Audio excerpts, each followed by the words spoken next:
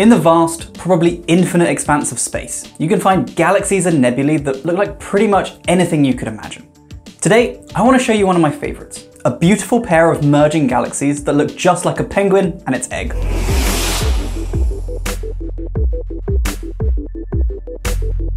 Let's take a tour through this incredible image, which combines visible light data from the Hubble Space Telescope with infrared data from the Spitzer Space Telescope, giving us extra detail in this picture.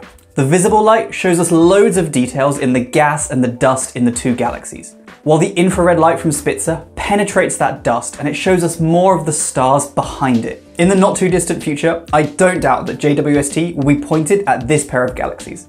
And the nice thing is that Webb can see all of the wavelengths used in this image, but it's going to have a much higher resolution. So this photo can expect a huge upgrade in quality when that happens. So the penguin and the egg are actually two separate galaxies, officially called NGC 2936 and NGC 2937. And these galaxies are very much interacting. While the penguin used to be a gorgeous spiral galaxy, happily floating through space, the egg galaxy then smashed completely through it, probably a few 100 million years ago, and it completely disrupted the spiral structure that the penguin once had.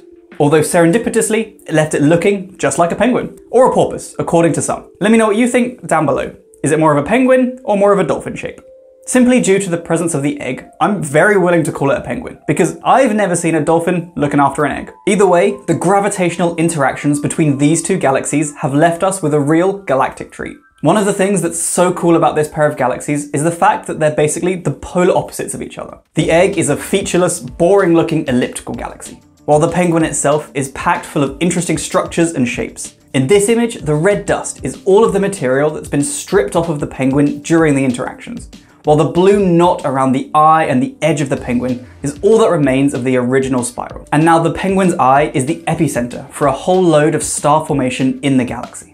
On the contrary, the green glow of the egg tells us that its population of stars is much older, and new star formation has pretty much completely stopped. If it had some dusty features left, we'd know that star formation was still going on, but the complete absence of that tells us the egg is very much an aging population. Let's now take a quick look around the rest of the picture of the penguin and the egg.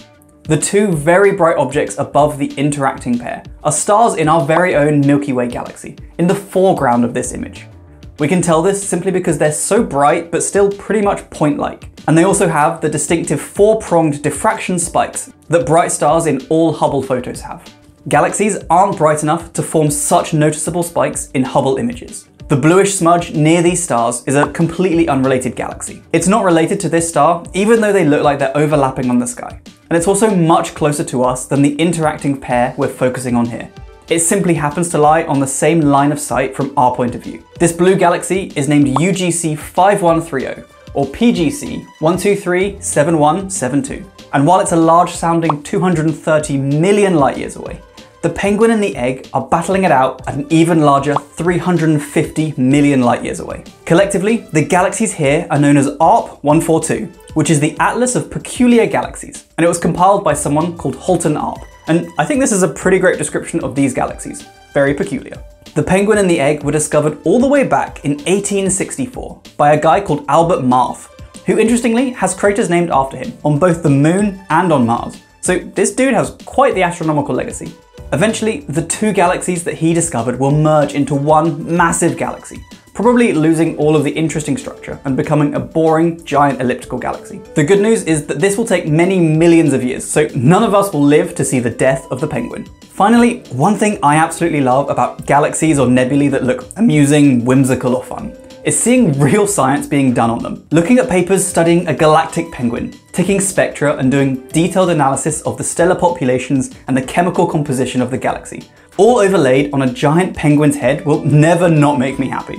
I hope you've all had a bit of fun looking at this strange object out in space. If you made it this far in the video, I'd love it if you could leave a comment below involving the word scrambled, just to let me know that you made it all the way to the end of the video. And be sure to let me know if it's more of a dolphin or a penguin in your opinion. Until next time, stay safe team. I'll see you soon.